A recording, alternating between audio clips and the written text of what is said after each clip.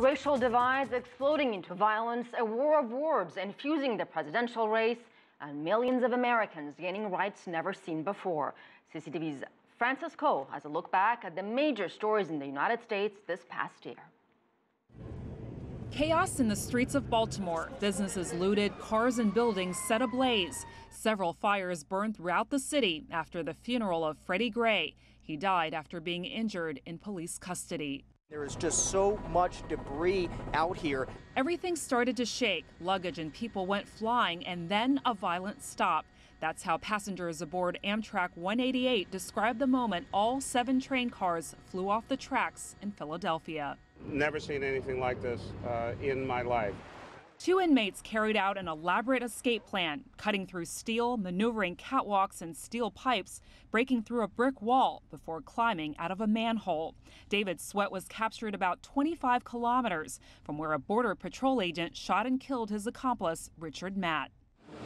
Shock and mourning outside an Emmanuel African Methodist Episcopal Church in South Carolina. To say our thoughts and prayers are with them and their families and their community, it doesn't say enough to convey the heartache and the sadness and the anger that we feel.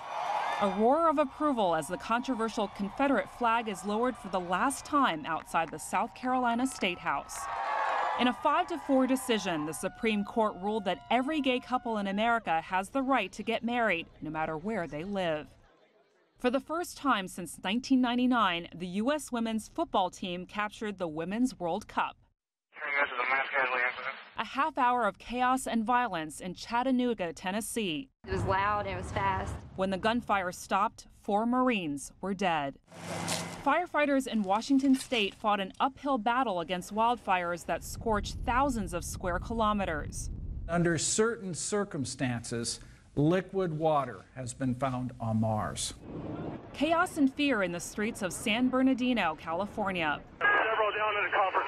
A military-style assault carried out by Saeed Farouk and his wife, Tashfeen Malik. We are now investigating these horrific acts as an act of terrorism. Meanwhile, this community continues to mourn the 14 lost.